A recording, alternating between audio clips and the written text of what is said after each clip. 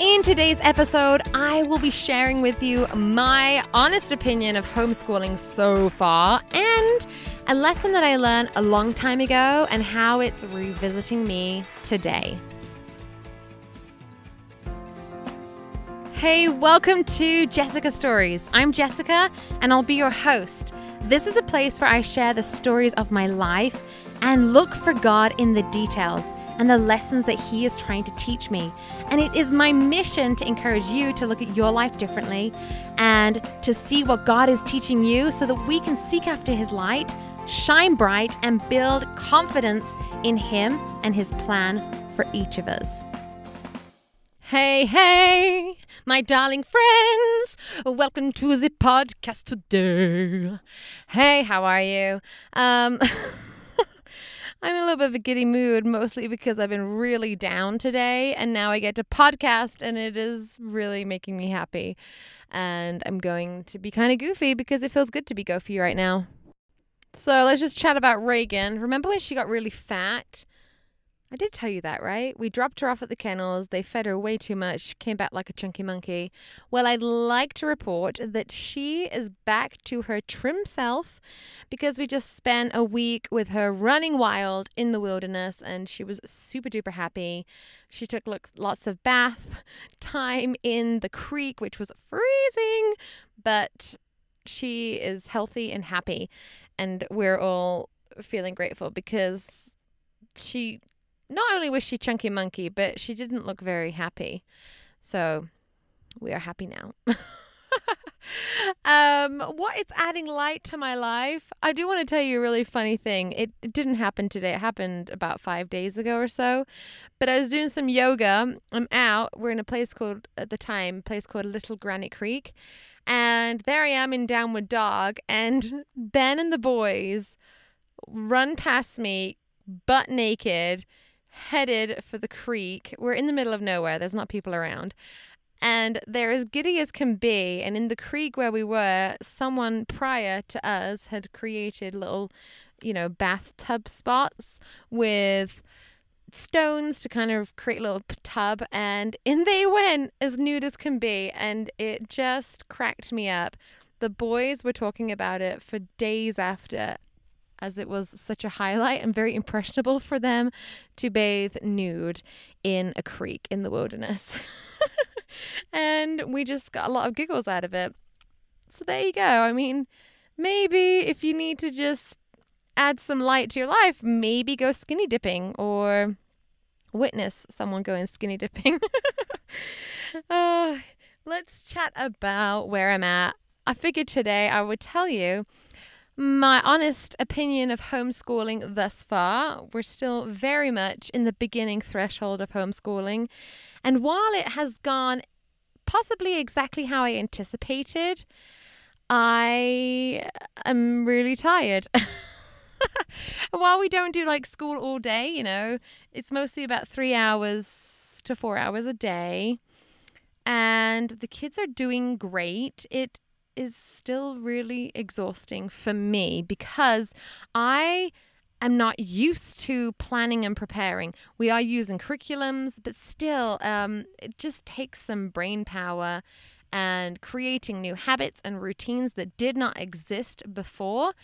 And I'm trying to get up early before my kids so that I can do things to nourish my spirit and to set my day up in a way that I can turn up for them as my best self. And while week 1 was really good, week 2 and thus onward, I've been a lot more tired. And that has been apparent. I don't regret it so far. I'm just really tired. And I think that exhaustion, that mental, emotional exhaustion, plus with some family challenges that we've had lately have definitely propelled me towards lower expectations. So I'm moving forward with less expectations than I started. And I think that will be a good thing. I think that will help me and bless me and hopefully bless those in my family. Now let's get into today's story, darling. Today's story is going to be something I shared with my kiddos as we were doing church the other day. And currently, we're still doing church ourselves because church is not in session, at least where we've been, due to COVID. And so we get to partake of the sacrament in our trailer and share messages and study the scriptures together. And Ben was sharing a message and it triggered this story. And I thought, I need to tell my podcast friends because I don't think I've told you this story. And I think you're going to love it. So I have told you about how I wanted to come over to America when I was 6 years old, and I came over and then I didn't get accepted, and then I had to, anyway, if you don't know that story and you're new to the podcast, go and check it out. It's called Failure, I think. It's somewhere at the beginning of the podcast. It's about failure. Look it up. It's a good story. But I'm going to tell you about how I wanted to become a young ambassador, a Brigham Young University young ambassador, and a part of the music dance theatre program. This was my dream, friends. My dream was to go and be a performer at Brigham Young University because their performing group had come, and I'd seen it when I was 6 years old. I'd seen it when I was like 12 years old and when I was 15. And every time I was like, I have to be a part of this. Yes. So that was the dream, friends. And it was a big, fat, glorious dream. And when I was growing up, I would often make decisions on what shows I would do, thinking, oh, this will help me reach my goal of becoming a young ambassador performer and of being a part of the music dance theatre program. Because that was my dream. I wanted to go to Brigham Young University to study these things because at that university, it was a church university, and I would be encouraged to keep my standards. And that was one of the biggest frustrations I had in high school and in community theatre, because I would go and they would want me to do things that I did not find uplifting, I did not think were ethical, and I did not feel comfortable with. And so I'd have to read all the scripts and be like, okay, am I willing to say these words? Am I willing to share this message with an audience? Do I feel comfortable? And half the time I'd be like, I'm not going to do this one because I don't want to be a part of that production because I don't think it's uplifting, I don't think it's moral, and I don't think it's going to add light to this world. And that was super stressful. And I knew if I got to go to BYU, I wouldn't have to worry about that anymore. All of a sudden, I could just be, and I could grow and advance in my craft. That was what I wanted to do. And when I would graduate, I thought, I'm going to either New York City and go to Broadway, or I'm going to go back to England and be in the West End and perform. These were my dreams. And Brigham Young University was the stepping stone towards that. Now, the first year, I auditioned. So I was there from August, and our auditions were in January. Now, they took 8 girls, 8 boys, and there were like a lot of girls that auditioned. I think there was like 650 something the year I auditioned. There was less than 100 boys. So the boys, it was way easier for them. Nonetheless, they're super talented, don't get me wrong, but still, the competition's way less. So I auditioned, and I made girl number 10. So I was a waitlist girl, and they said I could, turn up and do the classes. If anyone dropped out, I'd need 2 people to drop out for me to get a place, but that I could take that spot. Well, one person did drop out, so I got bumped to number 9 girl, but no one else did. But I had my fingers crossed, friends. I had my fingers crossed. I took the classes. And you know what? At the time, I was taking these classes and I didn't feel terribly confident. And I didn't really feel like I felt like I was a part of the group.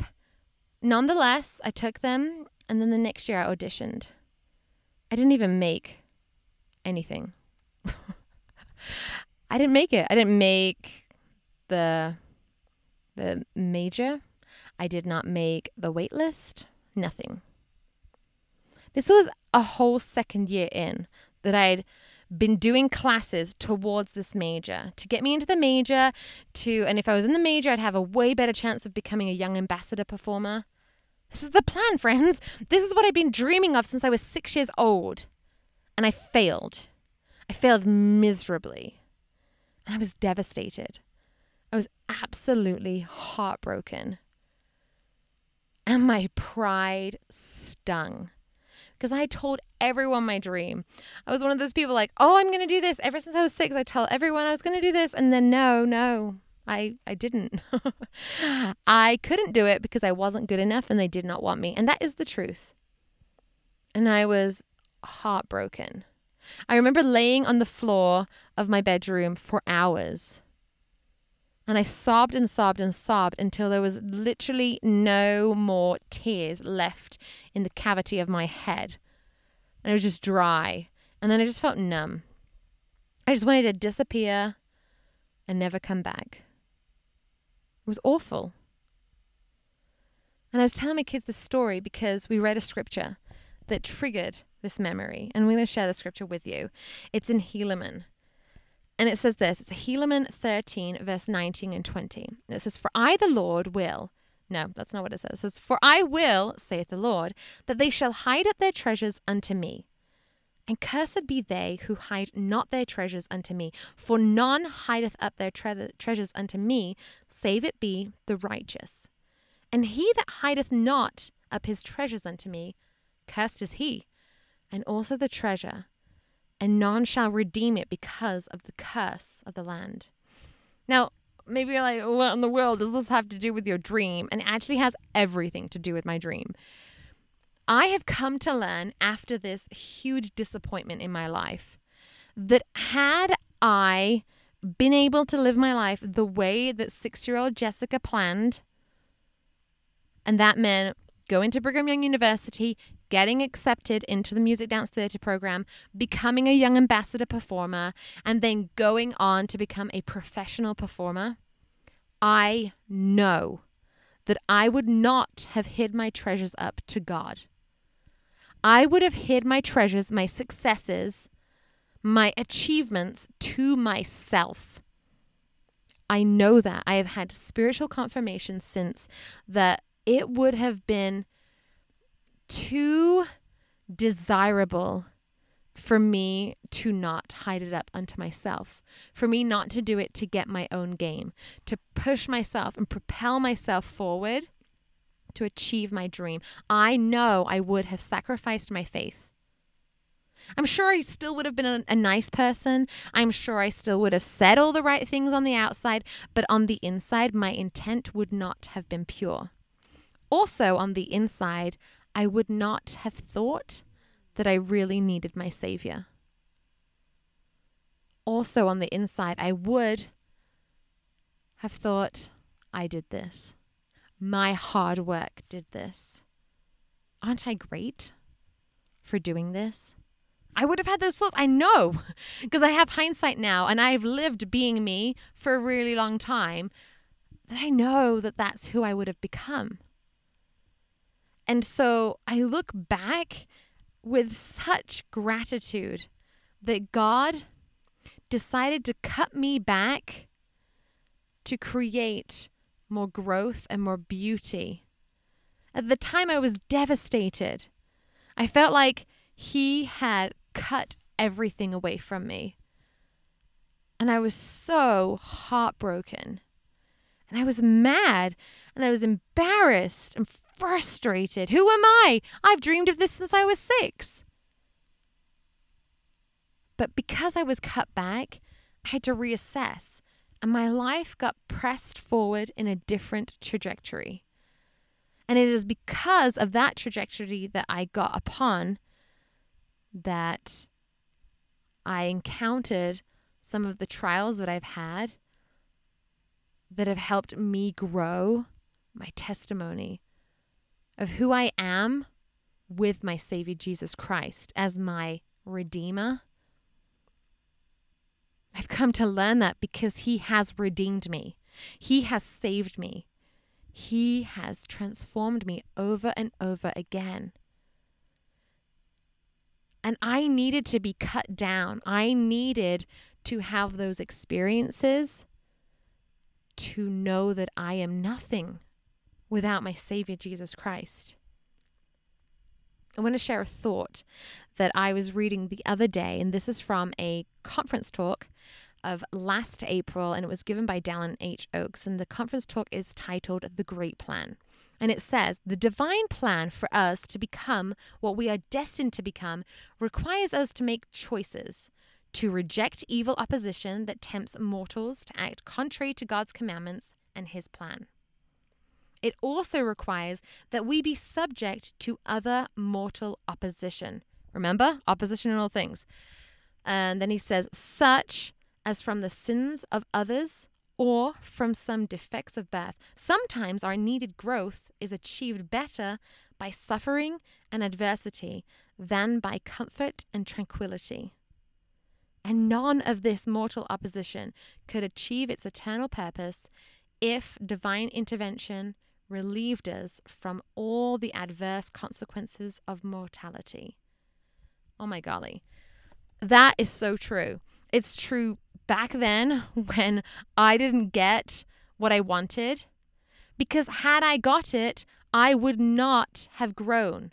I would have hid my treasures to myself. I would have not recognized God's hand in everything. I would have probably on the outside been like, oh, I'm so grateful. Heavenly Father's really blessed me. But on the inside, I'd be like, dang, you're good, girl. You're amazing. Look how great you are, right? I would have, because I know me. And I especially know me back then. But instead, I had this opposition. What does he say?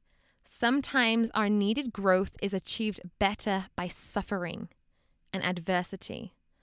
Because I suffered, because I felt adversity, I felt Satan's lies telling me you weren't good enough, which was true, but instead, he wanted me to feel like my worth wasn't good enough. Because I didn't make this major, I didn't make this performing team. It wasn't just, you're not good enough. It was, your worth is less than.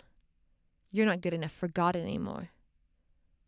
Because I had that suffering and that adversity, it put me in a place where I was desperate for my Heavenly Father. I was desperate to know my worth without these achievements to attach my worth to. Suddenly, was I enough if I totally failed? If I wasn't good for this major? If I didn't follow through on dreams because I wasn't given the opportunity? Because I had the opportunity to suffer, I started to learn that I was enough for my Savior. And even if I did fail in other areas, he would still save me over and over again. Another thought, this is from Elder Robert D. Hales from a talk that he gave in General Conference, April 2020. It's called Finding Refuge from the Storms of Life. And he said, this is him being quoted, in that talk. And the quote is, suffering is universal. How we react to suffering is individual. I love this. Suffering is universal. All of us will suffer. Welcome to the club of being a human being. We do not need to feel sad for ourselves because we're suffering. We can actually remember, oh wow, I'm a human being. This is universal. But how we react to it is individual. That's where all the options occur for us. All the different life situations happen often as a result of our reaction. He goes on to say, suffering can take us one of two ways.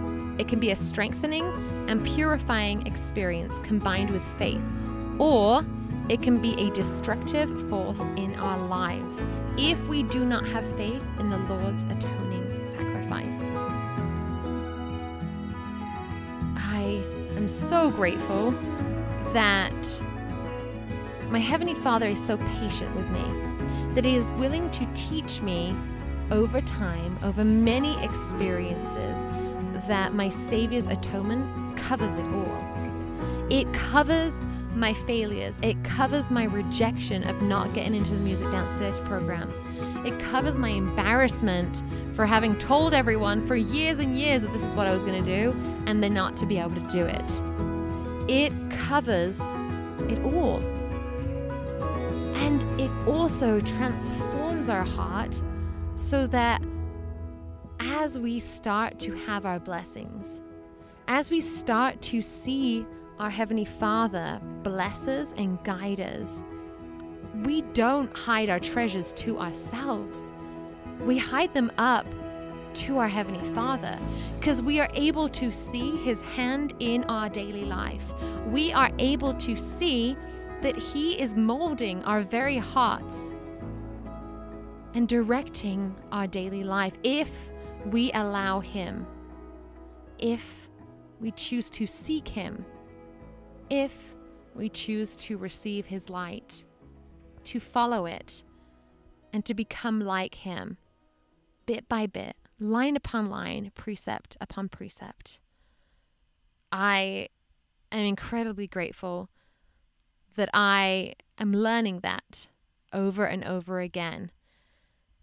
And at this point in my life, I'm learning it again. With this True Confidence course, this framework that I have felt inspired to create. Over the last several months, I've had thoughts like, who are you doing this for, Jess? Are you doing it to make lots of money? Which could not be further from the truth. I've made basically no money. But, there's definitely been ideas like, that would be amazing. This is so powerful. This could help a lot of people. And then when people aren't interested in it, then my heart sinks. Is it sinking because I'm hiding that treasure up unto me? Because I'm seeing it as a reflection of my worth? I think there are definitely times I felt that way. And I get to learn this lesson again at a deeper level. And I'm sure over the course of my life, I will learn this same lesson, to learn how to hide my treasures up unto God, to give it back to Him, because all that is good, all that is light comes from Him. He's the source of all of it. And I'm grateful that He continues to remind me day after day after day. And I encourage you to see what you can do to hide your treasures up to your Father in heaven. Thank you so much for listening. I want to encourage you to look at your life lessons differently. What is God teaching you through the experiences you're having day after day? And how can you use those experiences to grow your confidence in God, grow your confidence in His plan for you, seek after His light, and shine bright?